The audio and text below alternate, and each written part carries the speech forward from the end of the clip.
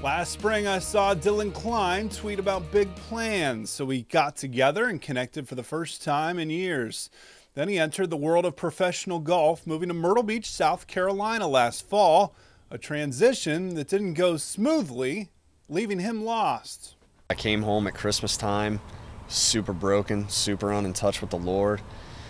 Cried in Chipotle in front of probably 75 people with Andy. And my transformation has been nothing short of tremendous and incredible, and I've never been more grateful for the Lord and the ability to speak at the Legends Banquet to high school students in my area.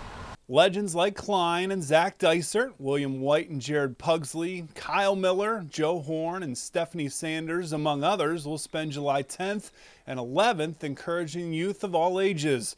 It'll begin Friday night with a free Legends Youth Football Camp at Elida starting at 5 p.m., then continue with a Golf with the Legends outing Saturday morning and the second annual Legends of Northwest Ohio Banquet the night of July 11th. Athletes from all over our area, like Klein, will share how God is pulling them through struggles.